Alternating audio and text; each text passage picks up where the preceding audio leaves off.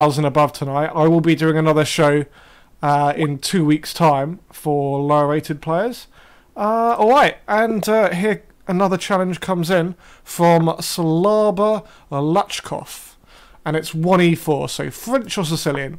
Well, I just won the Sicilian against the Sicilian the last game, so why not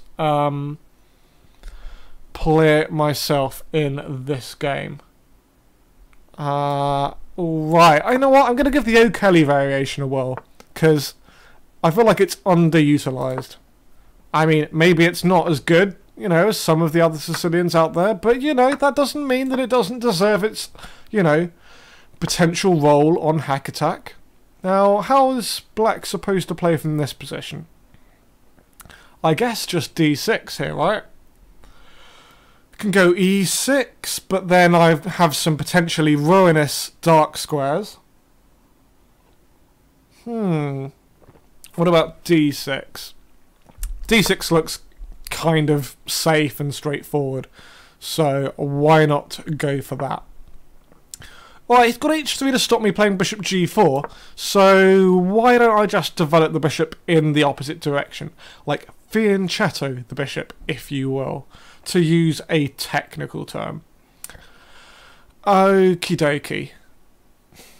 So now, what's my opponent going to do to that? He could go a3 to simply stop my pawn from pushing down the board a little bit further. But he probably wisely just chooses to carry on improving his pieces. And bishop d3 does take a little bit of the sting out of b4. Now, where do I want to develop this knight? If I play knight f6, am I worried by e5? Then I can play knight d5. I don't see any reason I should be too worried by it. Then queen b3, e6, bishop e4. It's kind of a little bit annoying. Oh, okay, I like knight f6 here. I think I like knight f6. So I'm looking at the variation e5, knight d5, and then if he goes bishop e4, that's a big blunder because of knight takes c3, and if he goes queen b3, I was going to take on e5. So I'm quite happy with the way this has turned out, as my opponent has ended up going backwards in order to defend this e4 pawn.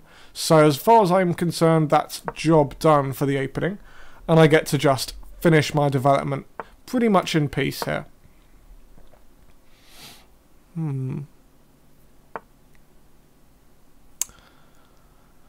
Okay, bishop b1. I kind of want to flick the switch here and go aggressive. So maybe e5, and then just look to stick a knight in on d4. Because he relinquished the centre a little bit by playing his knight back to d2, I feel I can try and take advantage of that. Now, I'm trying to work out what I'll do if he goes knight f3 or knight b3 here. But it's all academic now, as he has in fact played a3. So I kind of want to carry on aggressive, with aggressive play here. So maybe knight d7 or knight h5. Looking to follow up with this move f5 in order to open up the position and get at your opponent's king.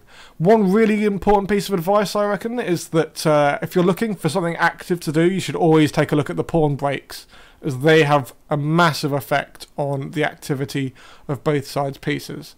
And I think I'm just going to play the knight back to d7, maybe a little bit more conservative, but I'm eyeing up coming to c5 or b6 and c4 perhaps. But more importantly, it allows me to play f5. And one thing I didn't like about putting the knight on h5 is if I go knight h5 and he takes it and I take back, then that knight might drop off to that queen on d1. Alright. Alright, knight b3. If I go f5, he can take a couple of times on d4 and I just drop a pawn for not too much. So the sensible option is to take on b3 and go f5. Queen b6 is kind of interesting, but I'm self-pinning my... Woo! Well, I've gone down to 7 seconds. That was... How have I played so slowly? Alright, this is going to be a little bit faster. I thought that I had plenty of time here, guys. Panic stations. Alright, this is going to have to be the fastest I have ever played. I'm predicting knight takes there. Oh, he doesn't go for it. Knight in. I need to get h5 and a big attack going. This is a disaster. This is why I need the 2-second increment. Uh-oh. This is all over, guys. Alright, starting to pre-move in a horrible, horrible fashion. Let's take that off, take this off, take this off. Take that off. Take this off. And there goes the time. I mean, time flies when you're not paying attention. Don't you think? I don't know, I feel like I was really getting into a nice groove in what my plan was. But I literally didn't realise that I was so short on time until I heard that, you know, warning sound that Chess.com has when you drop below 10 seconds. And you know what? That was kind of embarrassing. Not gonna lie.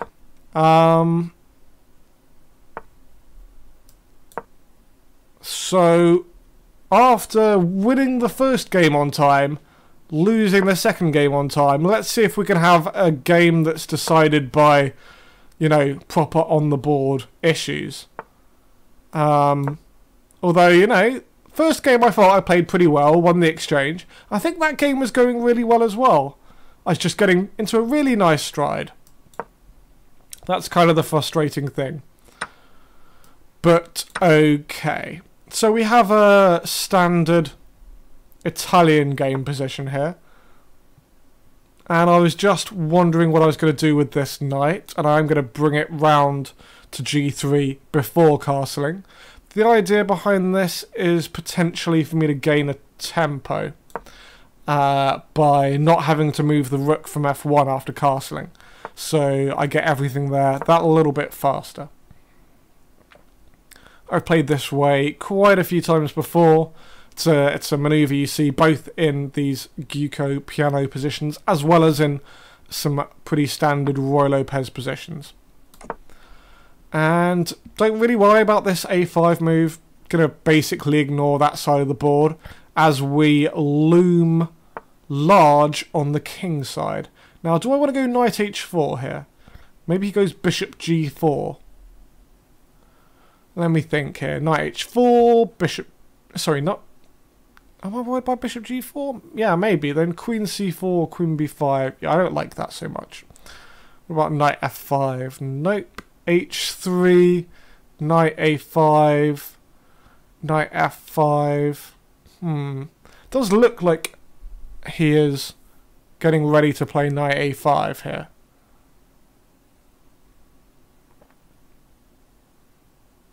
Gonna just go h3 and wait to see what he does. Because if he goes knight a5, then maybe knight f5. Actually, I've got just knight takes e5 there, so forget all of that. Alright, now knight h4 should be safe. Trying to speed up a little bit now. So if knight takes e4, I've got queen takes e4, defending this knight on h4. And against most other moves, I'm going to bring a knight into f5.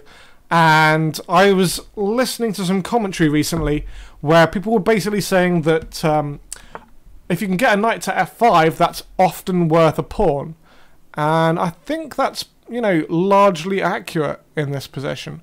Which knight do I want to go there? I think I want this knight so that perhaps I can bring my queen to g3 in some positions. And this does allow me to sidestep the potential skewer of bishop c4, skewing the queen to the rook, picking up the exchange. And it sets up my own little bag of tricks. Namely, the most obvious one is knight takes h6, pawn takes, queen takes f6, nabbing at least a pawn and blowing my opponent's king wide open. Now, this reminds me of a daily puzzle tactic. But is there an actual win here? Well, queen g3 is a pretty sensible move. I can grab a pawn, bishop takes a4. I'm also going down to a minute here, so I really need to speed this up. There's no devastating thing in this position. Just queen g3. King h7 I'm kind of expecting here. And then do I just grab the pawn? Okay, he goes there. Okay. I was starting to consider f4, but that move's not even legal. So I'm just going to take this pawn. Down to 38 seconds, so really looking to speed this up. You know, to lose one game on time is unfortunate. To lose 2 games on time could be considered careless. That's an interesting set of moves from my opponent. Can I go crazy here? I'm not going to go crazy here. Can I go crazy here? Let's go crazy. This move was too fun not to play. Because I realised I could take this off and even potentially go for this check. But if I take on e5 straight away, he's got f6. So let's just take that off. And the big idea of taking there is so that my rook on f1 is undiscovered and defending the rook on a1. So that nabbed me some material, I think, with that pawn on e5 still on pre. I am up 2 pawns, and surely it is only going to get better if I can just hold on with the amount of time. Down to, at the moment, 16 seconds against 25 seconds. Right, let's just take that off. Let's just use some of that technique that help. This technique is not going well. Let's run away, guys. Bring a rook in. And maybe checking on d8. I'm down to 6 seconds. It might be a second loss on time. Oh, he takes it.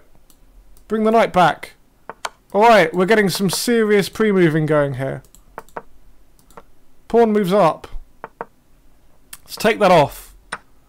And bishop there. Pushing some pawns here, guys. It's time for hashtag push a pawn. And we win on time! Oh, there it wasn't so much my chess skills in evidence as the final position is. It's kind of interesting, actually. I think if I don't play h5 and I go king here, I should be winning after this kind of sequence of moves. But, alright. Well, we're going to carry on with this matchup. Since it's now 1-1 with both players having lost on time. And yeah, I'm still playing slowly. Obviously the Sicilian didn't work out so well. Or it did, but you know, I was in unfamiliar territory. So let us try a French defense with one of my favorite lines, the 3a6 one. And are we going to see an early g5? Well, yes we are. We have got a swift answer to that question. So yeah, pawns being pushed, both in the ending and in the opening here. Here it's Gary the g-pawn, and my opponent does go for one of the more critical moves in the position. As we do see pawns on the wing traded for pawns in the centre. But where is my king going to end up? That is a question I don't yet have the answer for. My opponent defends this pawn on c5. Okay. What am I doing with the rest of my pieces? Bishop g7 seems sensible. Now, normally white plays f3 or f4 around about here, but my opponent chooses to eschew that in favour of other things. Where do I want my queen? Where do I want all of my pieces here?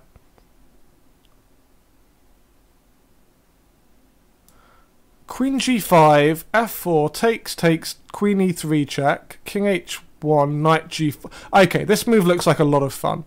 Because if he doesn't go f4, then I'm starting to get a massive hack ready with h4 and g3. And if he does play f4, I've got some lines involving check, involving taking, check on e3, and a knight coming into g4. I mean, I'm not 100% convinced by all of these, but they look like exactly the kind of chess that we want to have here on Hack Attack. c4. Okay, well, there was a well-known saying that an attack on the wing should be met with a counter-attack in the centre. So, props to my opponent for going about that in you know, very instructive fashion. Alright, let's bring another knight into the action. I also have to try and work out where my king is going, because it's probably not going kingside. Alright, I think I want to recapture with the knight here, keeping this e file closed so my king's still relatively safe. Ooh, but having said that, a knight lands on e4, and I think he's eyeing up the juicy d6 square. So let's just drop this queen back.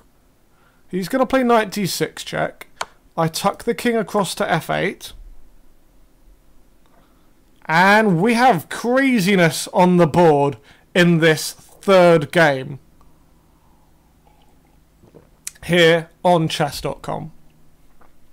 Alright, so I'm still looking to go h4. I'm still looking to go knight f4. And I'm also looking to keep a really close eye on the clock. In fact, I'm even going to just move my microphone just the tiniest bit so that there's no way that can obscure my view of the clock. Rook e1. Now knight f4 is tempting here, or just h4? I like h4 a lot. I mean, it's hard for it to be a bad move. And in the interests of, you know, playing reasonable moves quickly, I'm just going to have it on the board. Now, I'm probably lining up g3 rather than h3, but both are options I'm considering. Look at this. Harry and Gary pushing themselves down the board in aid of a massive kingside hack. Where's my king going to go? It's safe enough on f8 for the time being. Alright, does that change anything? Can I go knight f3 check? Pawn takes king there. I don't think so. Alright, knight f4. Does that make any sense? Maybe, but what about g3? g3 is my #1 choice of move, and I'm going to go for it. Let's just have open lines here. 49 seconds against 42. I have that slight lead on the clock in game number 3, but danger all over the board with both kings. Very vulnerable to a lot of things. Alright, he attempts to block things off. I think I'm going to bring a knight in. Just going to try and swarm around his king until bad things happen to it. Where's that? Maybe knight into d3 is a useful idea here. Just attempting to take some dark squares and get a few tactics rolling here. Opponent down to less than 20 seconds. Are we going to have a hack attack entirely full of games where someone loses on time? I am going to, after this game, try and switch back to the time limit of 3 minutes plus 2 seconds a move. My opponent gives up a piece. Is it in desperation, or is he winning this piece back on e5? I think I can take here and defend. Opponent down to less than 5 seconds. Do I have a nice finish here? Bishop d4 doesn't work. Maybe just f3? Is there a nice finish with knight takes there? Not that I can see. Let's just play this. Queen d8 check. I'm meeting with king g7. And that should be pretty much it, with my opponent running out of time. And there we go. Well, a slightly strange start to Hack Attack, but that was definitely the most aggressive of all the games. I'm really happy with that one. We got the G-pawn going down the board, the H-pawn going down the board, and yeah, even though he lost on time, I think it's pretty much over here. Black's just a piece up for nothing. Alright, I am